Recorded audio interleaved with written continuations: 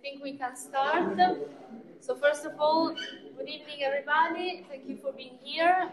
Let me introduce the fact that we have the QR code. If you are new, if you are just enrolled in the PhD, welcome also to our program. With this PhD talks, it's of course an idea to share our presentation, to share our research. And today it's the turn of Bin. Again, this is a QR code to register to the event because after all the events we have a prize. So of course this is a competition as well. And we need to register your presence so that if you attended most of the PhD talks, it's about the 75–80% of the talks, then you are also you can also vote for the prize. So you can also choose which candidate you like the most. Otherwise, of course, this is not possible. And so please register. We also have a paper here, so if maybe you also need it, we have it. And Bin is a PhD candidate of the 36th cycle. He works with Professor Ferrara, and he's enrolled in the PhD in structural seismic and geotechnical engineering. In particular, he's working in the structural sector. He's a civil engineer, and today he's presenting his work on ultra high performance concrete. So, Bin. Yeah, thanks for the introduction. My name is Bin Si. I'm a PhD student of 36th cycle in DCAM. My supervisor, Prof.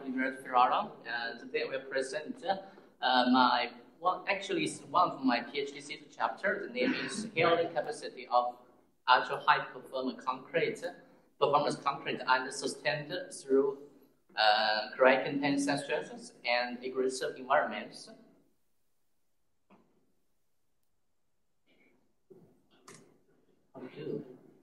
Okay. I will introduce this presentation following there's aspects: introduction, experiment plan, and self-healing property test, and the result. The final section is conclusions.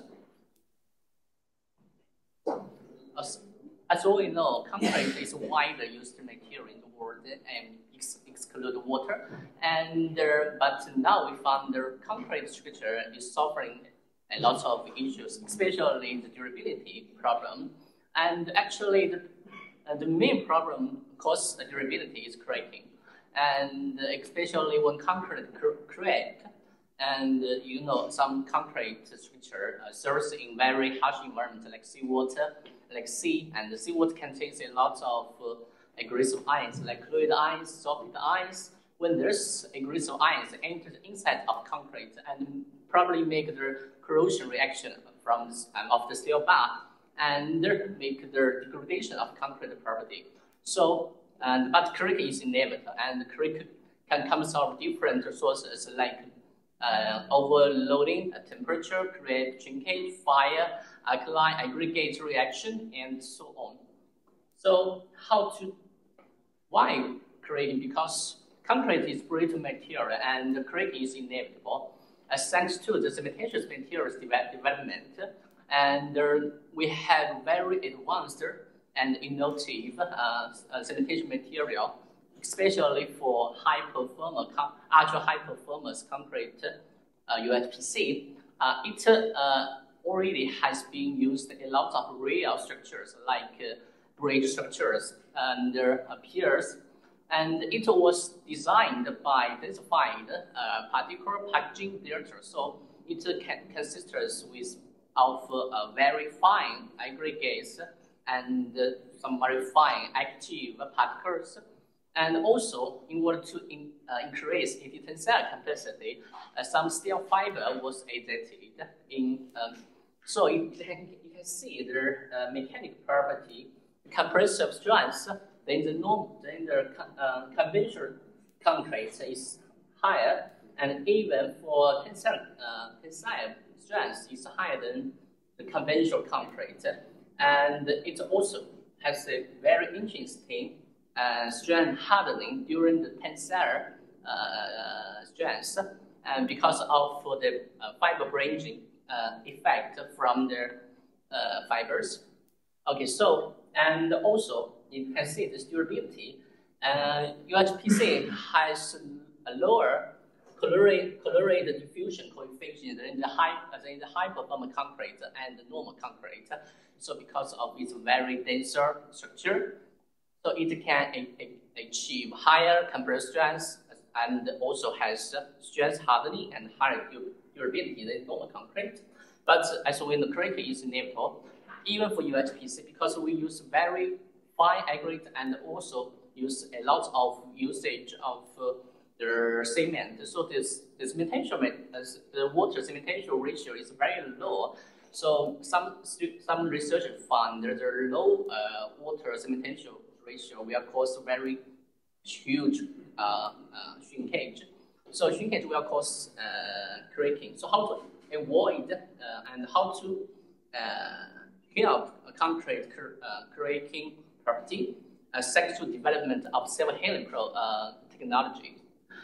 Actually, concrete can help itself by different actions. As we can see in the picture, there has three actions: physical actions, chemical actions, and mechanical actions. The concrete crack can be held back through these actions, and also we use they have two kinds of self-healing mechanisms. One is autogenous self-healing mechanisms. Another one is autonomous self-healing mechanisms.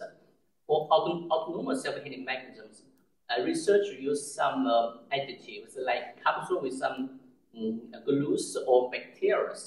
When concrete cracking happening, and this will trigger this mechanism of autonomous self-healing and make this capsule break and release some glue and block this cracks. And also another one is autogenous self-healing is people use some very positive, very active particles powder, and when concrete cracking, water can enter the concrete inside and react with this active powder and generate some sediment to block this crack. So after self-healing helping, concrete can regain mechanical property, and also it has higher durability and also can get lower maintenance expense, because you don't need put a lot of money to repair the damaged concrete, because it is a self-healing effect. So can we combine two kinds of effects to avoid concrete cracking and to repair concrete cracking? So this is a study of UHPC self-healing properties. As we can see, during these years, this research in this field is experiencing very huge development. Especially, we can see during 2017 and 2022, and is highest in this field. And we also found people to investigate UHPC property in different environments, different scenarios, like water, dry cycle, salt spring, fresh water, because researchers want to find the self-healing property of UHPC in different scenarios. But the field concerned this property could be changed in a very harsh environment, and also cannot consider the load effect. As we know, in the real structure, the UHPC structure will suffer the load from upper structure or it is weight, or even can in some harsh environment.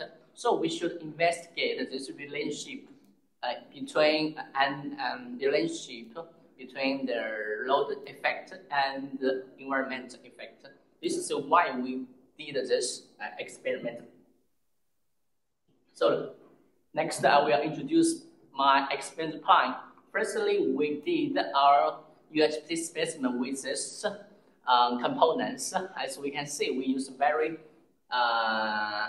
huge volume of cement, and also use some crystalline matrix. It is like a self-healing promoter to help UHPC self-healing, and we did our specimen like this geometry, and because we want to create a cracking in the middle of our specimen, so firstly we should do the pre-crack test, and after this loading, we set two kinds of crack width, 0.1 millimeter and 0.3 millimeter, and this two LVT will attached on the surface of the specimen, and we record this crack opening displacement. After its target, it achieve our target crack opening displacement, we will make our insert machine goes up with the same speed of the going down, and we create two kinds of crack width. Okay. And after specimen with a pre-crack test, we transfer our specimen into this setup we design. In this setup, we can give a force, a sustained load to our specimen. Firstly, we can see we put our specimen in this setup, and we will give a force in this setup. This force is equal to the force of this specimen pre-crack test recording, and we give the same. We give the same force, and the technician will tighten this nuts, and you will see this force from the instrument machine was decreasing because force was given to this setup. So after this force from the instrument machine is equal to 0, we can see that all loads are given to this force setup. So after these procedures, we put our specimen in 3 cans of water. The type of water is as a reference. This water is from Milano City water supply, and the salt water with 3.3 concentration percent. And we use gypsum water. Gypsum water was collected by Toscana. It is from one of my project named Resilience. Because in this project, we want to investigate UHPC durability in very harsh environment. So we collect this water. As we can see in this tab, after analysis of the components of the gypsum water, we found that it contains a lot of chloride ions and sulfate ions. So it should be regarded as aggressive water. So this is the whole experience plan. We have 2 kinds of we set 2 kinds of crack width, 0.1 millimeter and 0.3 millimeter, and we will also use the references specimen and in the different words that I described, and we in order to check it is mechanical property and self-healing property change. So we observe in different observation time, 1 month, 3 months, 6 months, and 12 months. And how to check the self-healing property evolution? Firstly, we did a UPV test, ultrasonic pulse velocity test, and you can see in this setup there is a wave. This emitter from here, the wave will through this whole specimen, and this receiver will receive this wave and will record this time through this specimen, because we already know this spin of the specimen. The spin was divided by this time of wave, and we know the speed. And so we use this test to check this specimen in different stages: intact, cracked, and healed. So we come up with this index velocity recovery, and this part is intact value, and this part is velocity of different stage. And we also wanted to see how critical width changes. So we use microscopy to record this critical width, because the length from the microscopy is very limited. So we just capture one part of this creek, but we can continuously shooting this, and we just put one part and put all pictures from one creek into Photoshop to rebuild the entire creek. And we use there's magic wand in Photoshop to obtain the all pixel. The dark area is there's creek, and previously we used a scale real ruler to as a calibration, and so we know this dark area real size, and we measure this length. So we get the whole area was divided by the length. So we know the creek width. So we measure the initial creek width and after selling creek width, and we use this index to evaluate the creek width change. And another thing is splitting test. After healing, we did a splitting test to check how the stiffness development. And this as KCF, let's say this KC0 is the pre-creek loading slope, and KU0 is unloading slope in pre-creek test. And for this one is final splitting test, the loading stage. Okay. And we come up with the index stiffness recovery to evaluate how the stiffness changes. So this is the result, as we can see from this picture. As we can see, with the increase of time, the all cracks are closure gradually, and we calculate. Firstly, we divided our crack width into two groups. One is less than 0.1 millimeter, and another one is crack width is between 0.1 millimeter and 0.3 millimeter. And we can see for narrow crack group, and with the increase of time, and there's as ICS is increasing, especially for specimen in tap water. Just after 6 months, it can achieve 100% ICS. It means the crack was totally healed and sealed. But for specimen in the salt water, it needs 6 months to achieve 100% ICS. And for specimen in geosol water, it also has longer period. It's like after 12 months, it's very hard to achieve 100% ICS. Similarly, we found for wine crack, after 1 month, specimen in tap water can achieve 100%, but in geosol water, it's very slower still ICS than other specimens.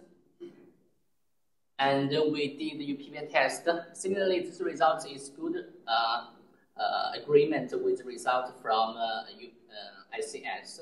You can see for narrow crack, it shows higher as IVR. For wide specimen with wide crack, it shows lower IVR in same current period. And but we want to check two kinds of evaluation indicator correlation relationship. And in this thing, we use, in this case, we use Gaussian correlation coefficient. And you can see this is ICS, this is IVR. This correlation can achieve 0.747, is higher. How to check this mechanical property recovery?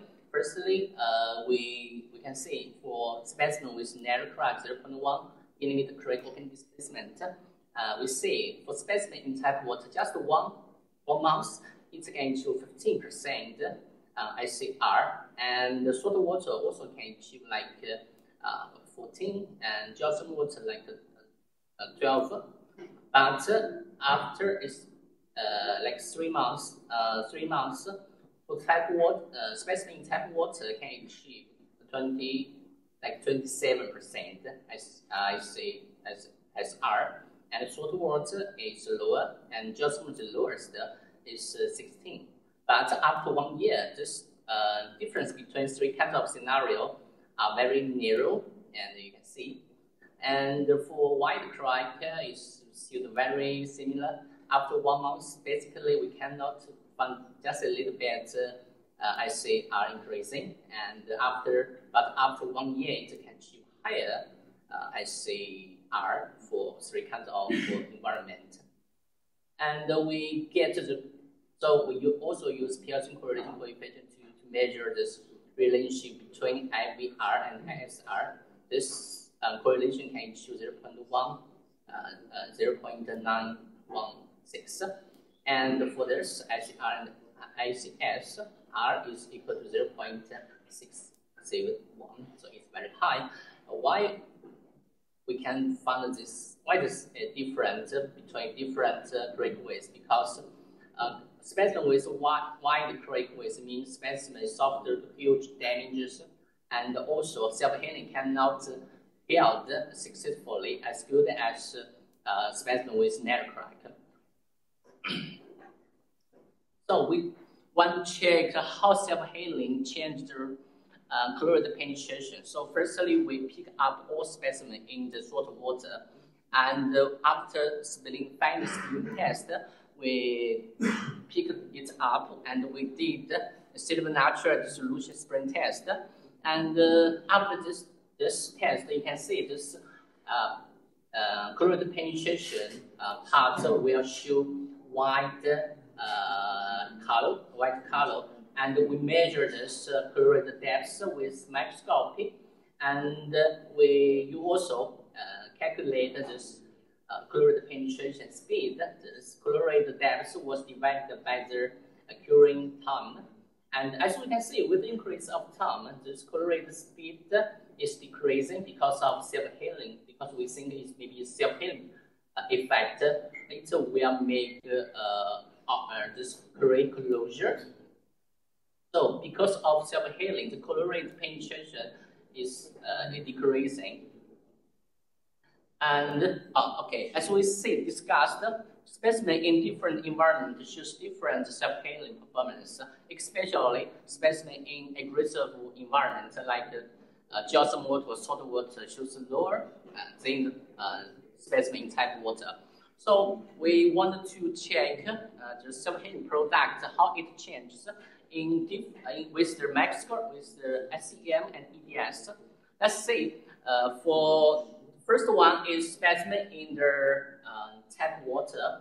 After 6 months, we can see a lot of self-healing product is touched on the surface of the fiber, and after we did this EDS test, according to our previous study, we know it's calcium carbonate, and you can see it's very easy to see this cubic morphology. And after 6 months, we check this surface of fiber. You can see a lot of fragments on the fiber surface.